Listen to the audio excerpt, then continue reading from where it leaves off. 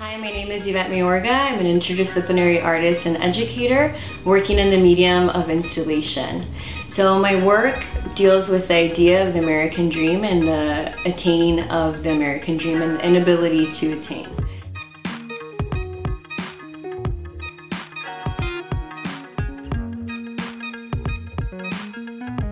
I completed my Master of Fine Arts in Fiber and Material Studies May 2016, and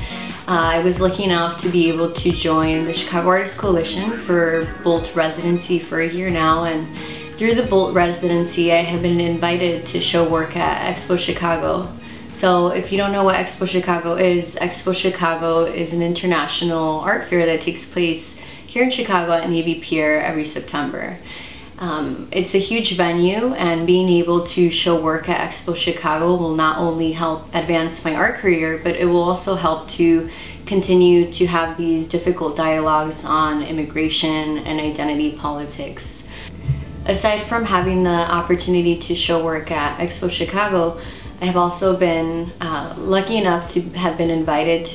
to do a residency in Miami, Florida. It's called the Fountainhead Residency, and so I will be in Miami from June to July. I'm really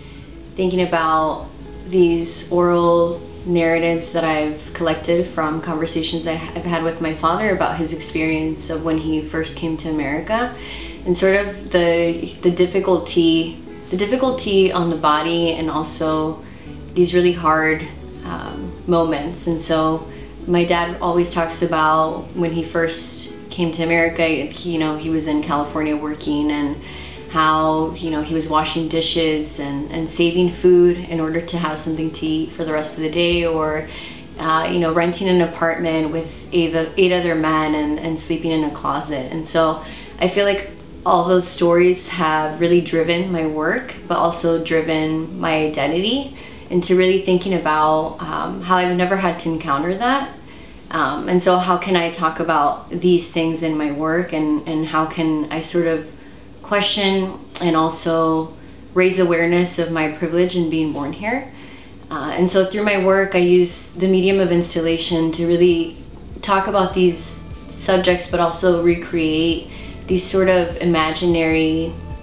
Candyland spaces of what the immigrant believes America to be, when in reality it's something that it's not. So I'm really asking for help to, help support me to continue to be able to take on this endeavor, and really to continue to be able to tell my story as a daughter of immigrants through this feminist lens of what it's like to be a daughter of immigrants in America during this time, and also to be able to tell the story of what it's like immigrating from Mexico to the US and creating a life here.